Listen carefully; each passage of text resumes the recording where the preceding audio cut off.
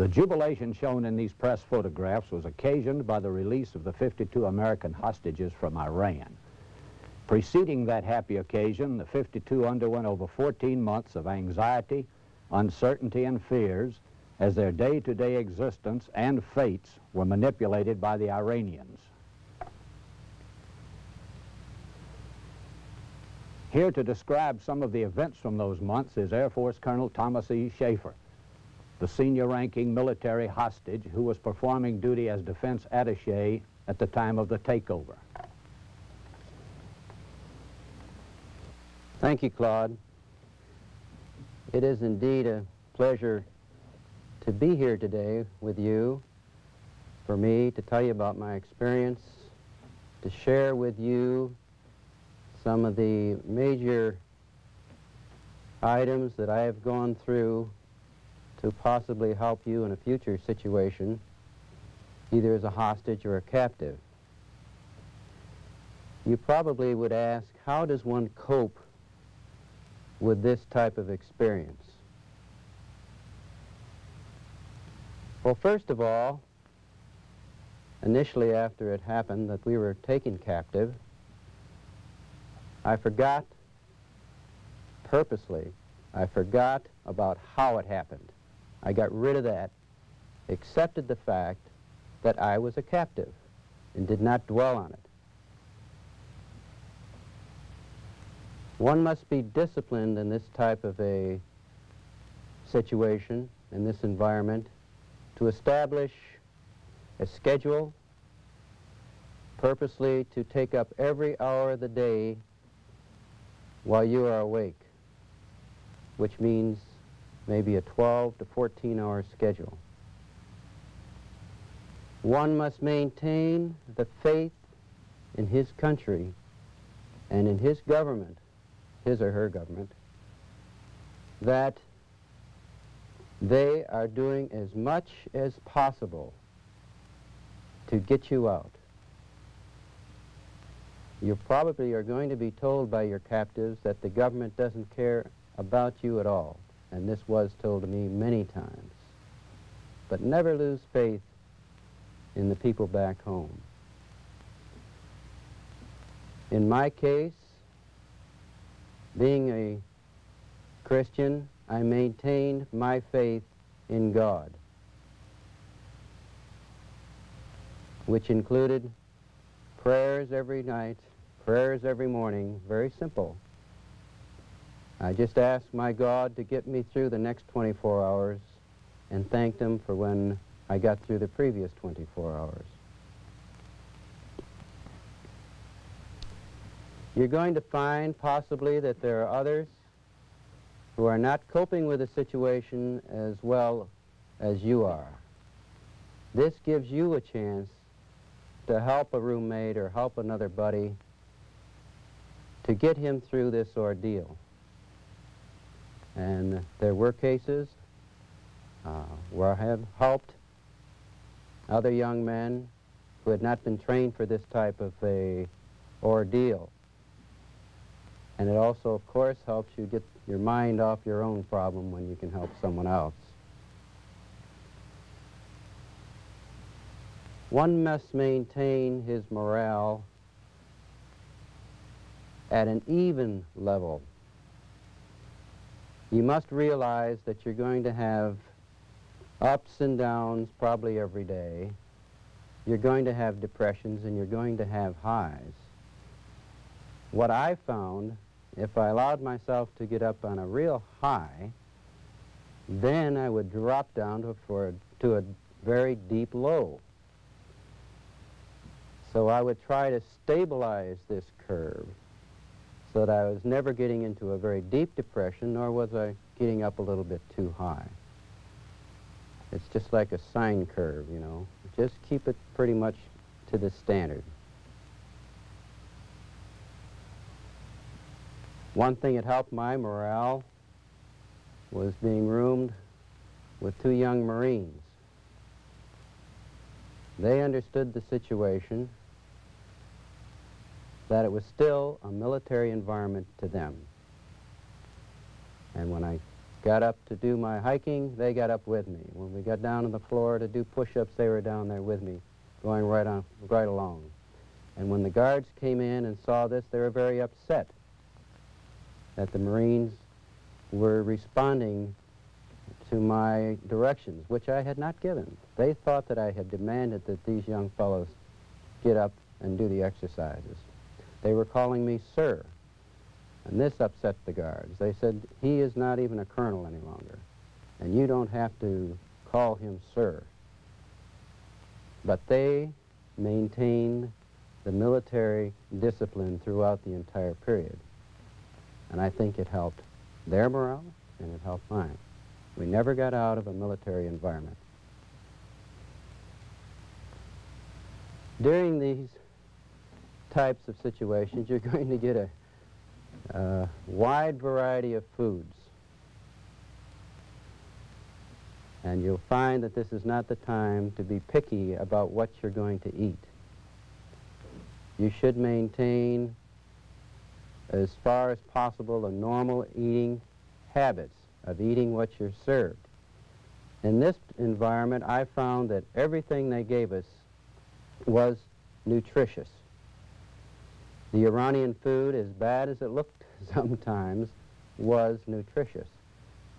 So we did, most of us, eat everything that was served to us.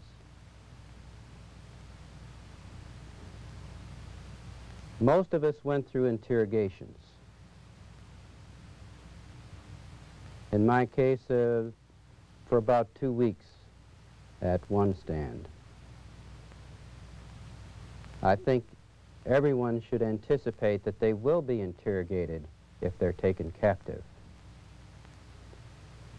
Now, the interrogators were quite interested in my contacts with the Iranians, the Iranian officers in the Air Force, and the other military services, the civilians that would come to my house. They were very interested in my job because they had no idea of the functions, the duties that go on in an embassy. They considered us all spies.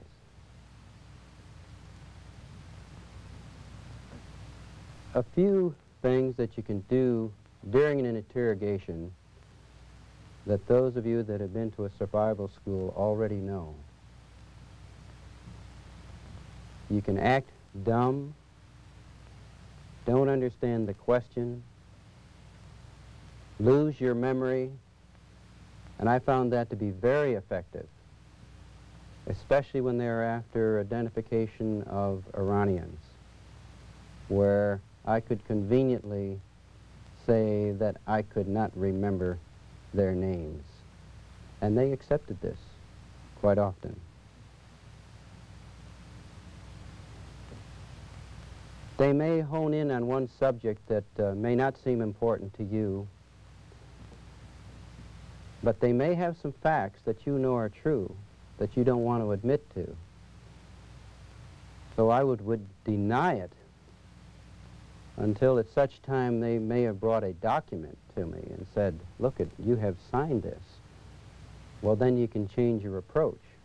But up until that time, you can deny any charges or any facts that they bring up. I found effective was steering the conversation away from their questions. To get off on a tangent and even take 30 to 40 minutes of discussing something that had nothing at all to do with the question. And surprisingly enough, this worked. Also, I would try to maintain control of the interrogations. There are several ways. When there are two interrogators, they would bring in 2 chairs, but I always found the highest chair. They, for some reason, brought in a draftsman's chair. So I would get up on that chair right away, and then I would be talking down to them with my finger, you see. And you can control it, surprisingly enough. So take charge if you can, get off the subject when you can, deny everything you can, and that way control the interrogation. One thing I found that helped me was to maintain my humor. Find a humorous situation each day if you can. And we would do this. There are several examples. One was when we went into our latrines, we found that they had put up television cameras. And see, that's a little peculiar.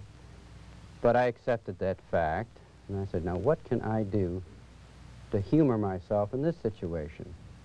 So one day I walked in and I looked up and saw that the red light was on the television camera. So I got my watch, pulled out the stem. I didn't give a direct look at that. I just glanced at it and I thought, ah, I think they're on. So I got my watch, pulled out the stem, and started, put the stem back in, put it up to my ear and went, pulled the stem back out and talked some more into my watch. And then I purposely glanced up the television camera and did a double take and hid my arm and got out of the restroom as fast as I could. It truly was an Academy Award performance. But they weren't monitoring the cameras that day. So it was all for naught, except for the fact that it was very humorous for me, and we got a big kick out of this when we talked about this with other hostages. We were exercising each day, and part of that exercise was yoga. And in yoga, if you've ever done any of this, there's a lion position that you get on the floor with the hands on your knees, and you make quite a horrible face. You're stretching your neck muscles and head muscles, face muscles. And we would wait sometimes until the guards would come in, and then all four of us would be sitting on the floor and give this horrible lion expression. And they didn't know how to handle it, and they quickly walked out. Of course, it's very minor, but it was kind of humorous to us at the time. We would harass the guards as much as we could, especially on putting television into our latrines, you know, by saying, we know what you want to do, you want to look at us. And of course that made them feel a little bit ashamed, but it made us feel good that we could get to them.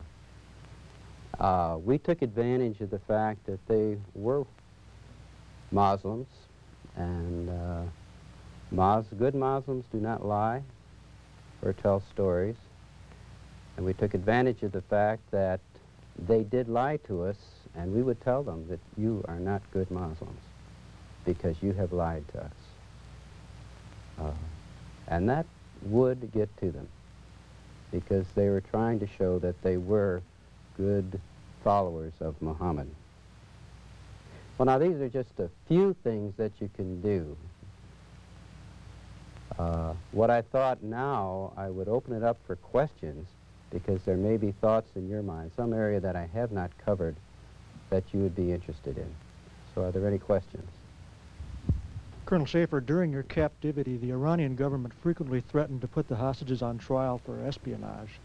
Were these threats actually made to you personally, and how did you react to them?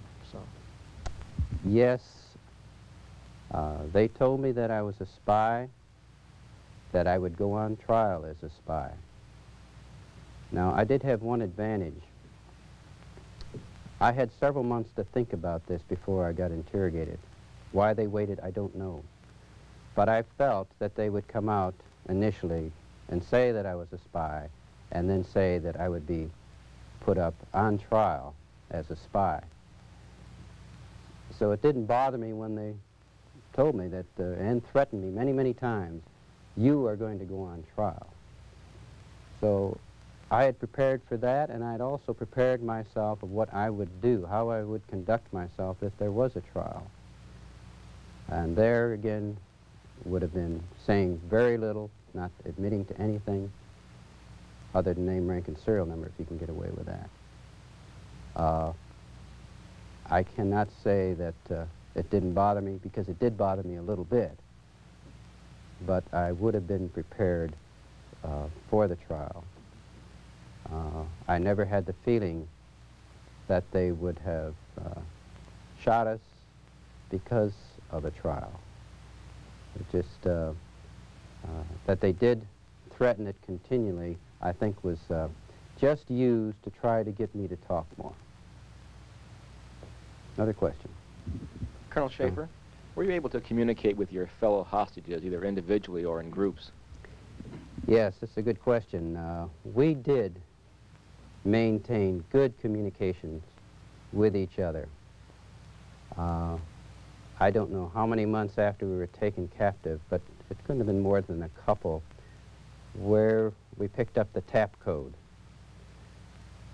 which came of good use to us because the Iranian walls are about 6 to 10 inches thick, and you cannot use a Morse code. So the tap code was very beneficial for us to communicate with people in the next room.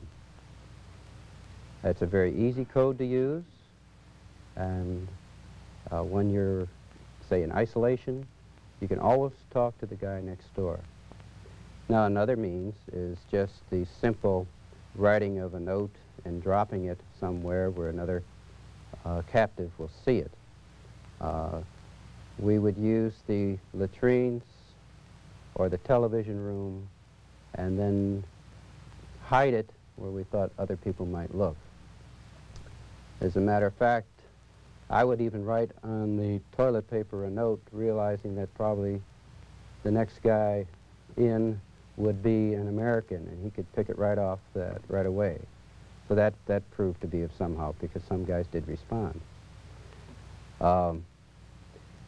Also, we could, in certain rooms, talk to each other through common windows, or even in one room we could push out the glass sufficiently just to hand notes to each other, or just to talk through that crack.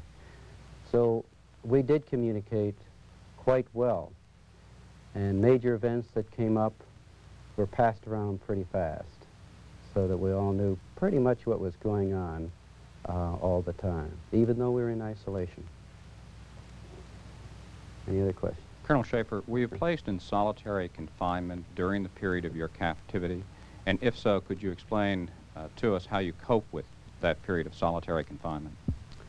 Okay, yes, I was placed in solitary confinement for about 3.5 months.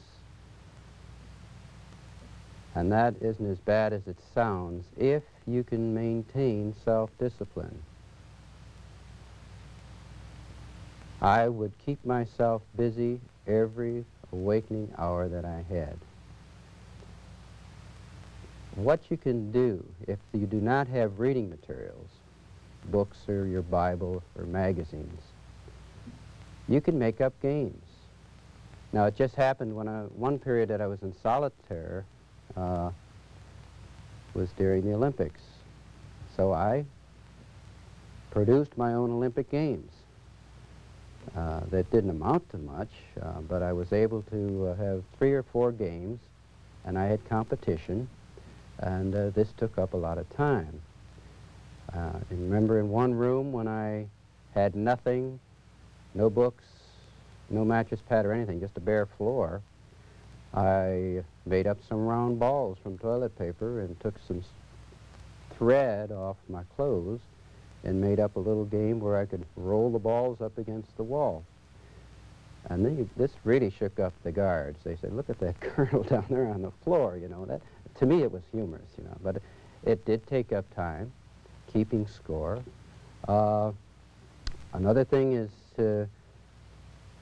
when I was walking my 6 miles a day, some rooms 160 laps per mile, I would fantasize or go through an actual hike that I took with my kids, say at Yosemite. And I was finding that my hikes during captivity were longer than the actual hikes I took.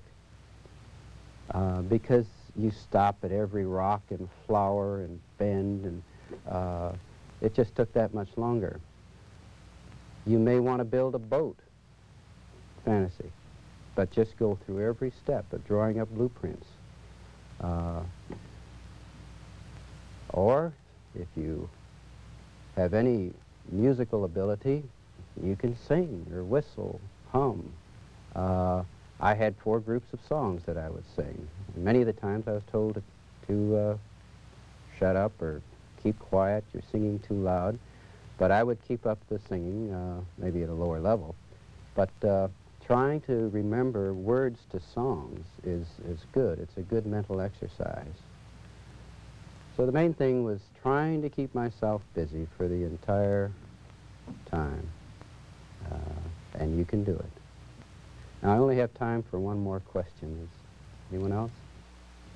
Sir, do you feel the training that you got at the Air Force Survival School was beneficial? And if so, how much? It was definitely beneficial to me. I went through survival school back in 1954, and I remembered clearly the lessons that I learned there, specifically the mock interrogations that we went through, and also being held up inside a compound with a double fence in it. And the most important aspect, I think, though, was the fact of actually going through an interrogation in a training environment. I didn't think it was a training environment. It was tough, as tough as the interrogations I went through. And I think it'd be beneficial for every man and woman who gets out into this type of environment to have this type of training. Well, I certainly enjoyed being with you this morning to share briefly my experiences of the 444 days in Iran. And I would hope that if any of you get into this type of environment, that you'll be able to cope with the situation based on the training that you've had. Thank you.